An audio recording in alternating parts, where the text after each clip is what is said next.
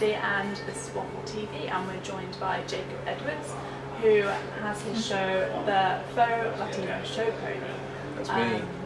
Tell us about your show then. It's incredible. It's amazing. I've seen it a few times now, and it's astonishing. It's astonishing. It's a character comedy show, but I'd say it's quite an alternative character comedy show. All little different facets of my personality. Oh, okay. So have you made lots of different individual characters and then you mix them together and talk, or? They're all live, so they're all doing stand-up in the show. But hopefully the whole show kind of like merges into one. I'm not like running off and putting a crazy wig on, or like a crazy bow tie. Running from one end to the other. Fingers crossed. Fingers crossed. How are you feeling for it? Are you nervous or just excited to start? Good. Oh yeah, I'm excited. I'm excited. It's the first solo show I've done. I've done the Fringe a couple of times before in a double act called Sunny Defensive. Everyone at home will remember them, of course. Not.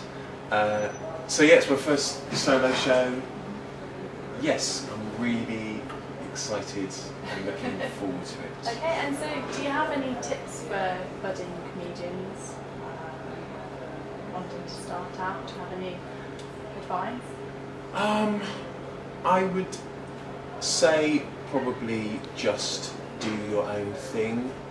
I know that sounds like really trad thing to say, but a lot of people when they start out, you can see like, I mean everyone's going to be like influenced and inspired by people they like, but I think a lot of people think for something to be good, oh it's got to be like that guy, or it's got to go in that category, or so try and find something unique almost. Yeah.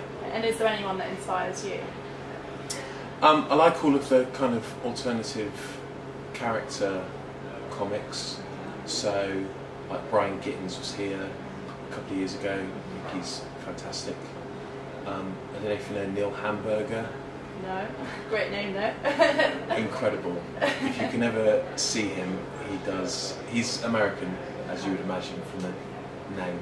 But yeah, he does shows over here. He does a festival occasionally and does like runs in London.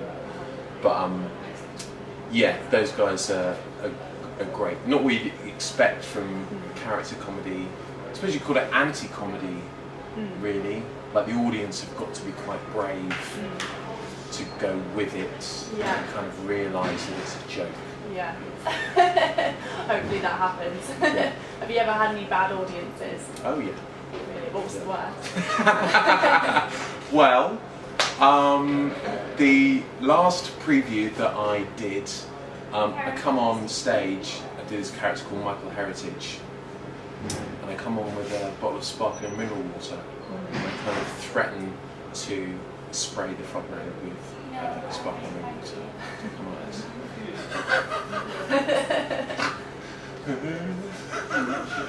I was doing a preview in Dalston in London, and it was like a really nice Fringe crowd, but there were kind of a few rough types in there. And I came on, and the first thing this guy said to me is, if any of that goes on me, I'm going to cut your effing head off. Wow. So that was the last preview I did. That was fun. Never again. Never, not in that venue, at least. I think that character is like, he's such like a confident character that I just started talking to him because he wouldn't be scared of something like that, which is a relief. Okay, and then you were able to kind of pull it together. Yeah. But the guy at the end gave me a hug and a kiss and bought me a drink. So it wasn't so scary?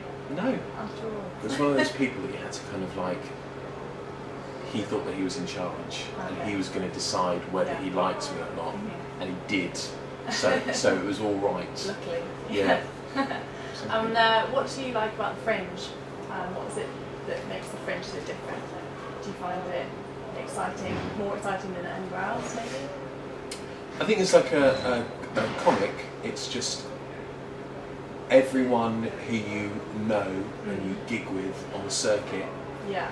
And you know, the circuits are really supportive, and everybody kind of helps each other out, and you know, you see everybody's stuff at gigs, and you see them trying out new stuff, and it's just like really nice that everyone like comes together and you can go and see their shows. And this is like, it's like the culmination of a lot of hard work.